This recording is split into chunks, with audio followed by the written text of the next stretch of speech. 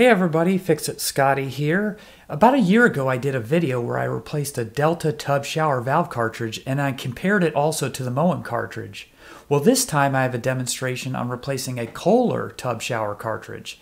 Only I have to give 100% credit to my brother who both performed and filmed the installation and graciously gave me the footage to put on my channel. So if you think he did a good job and this was a help to you, click the like button. Hope you enjoy.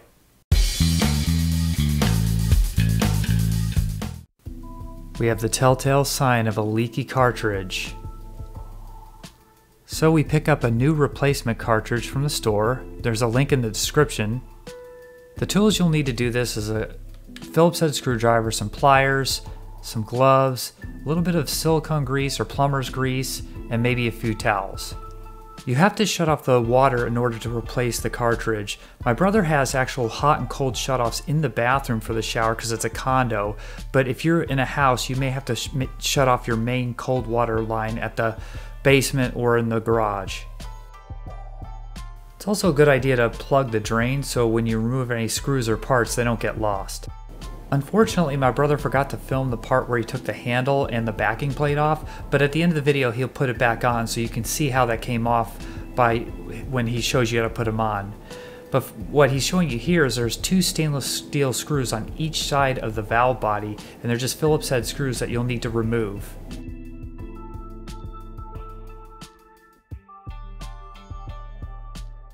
And then he'll remove that stainless steel locking plate that comes on. Notice that it says top at the top, and just keep that because we're going to use that again. Then he's going to just kind of grip it with his hands and kind of use his thumbs to kind of pry it away. Be very careful because everything's plastic and you can damage something. But what he does here is break the seal and he's able to pull that front part of the valve out. Once that's out, he grabs his pliers and then he'll pull that rear part of the balancing valve straight out just by gripping it and just pulling it out.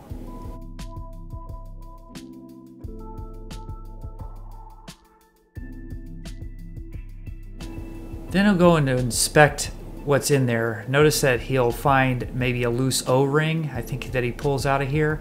So make sure you inspect that hole and make sure everything, all parts of the valve are removed because we'll be putting in new gaskets and everything. So here he is doing a final inspection, just kind of making sure there's no lost leftover O-rings or anything else, and even maybe just cleans and wipes it up just to make sure there's no deposits or anything that will prevent the installation of the new cartridge.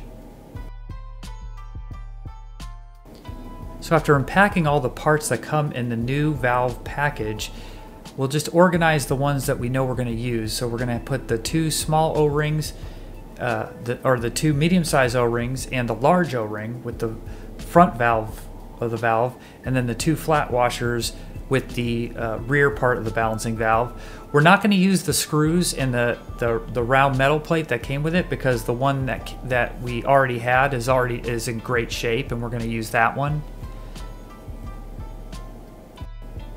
So next, my brother's just going to put a little bit of that silicone grease on his hands and just lube up all the different O-rings and washers before he goes ahead and installs them onto the different valve parts. So obviously the large O-ring will go right there, will go around the main part of the front valve body, and those medium-sized O-rings will go around the hot and cold inlets. And then those smaller O-rings will go on the rear part of the valve body there. And they'll go kind of inside those little orifices. They'll kind of snap them in there.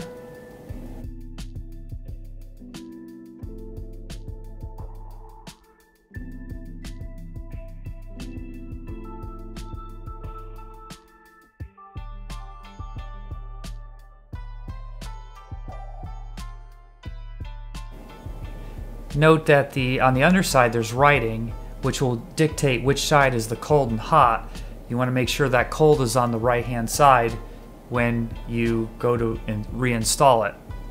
So here he's going to install it with the correct positioning, and this is just the rear of the balancing valve.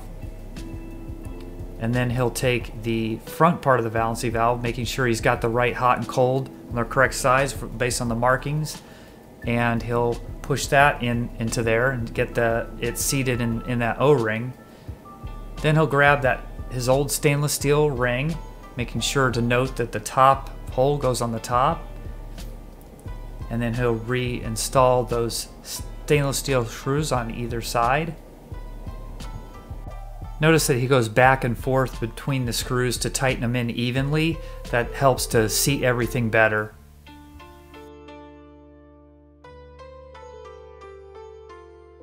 Now he's going to go replace that top valve cap, which is that white thing.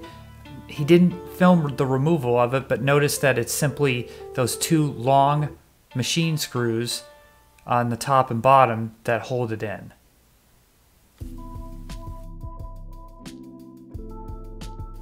And finally, he'll put on the backing plate, and then he'll put on the handle with that threaded surround on it, which threads into that white plastic piece, as you can see. So that kind of gives you an idea of how he removed it.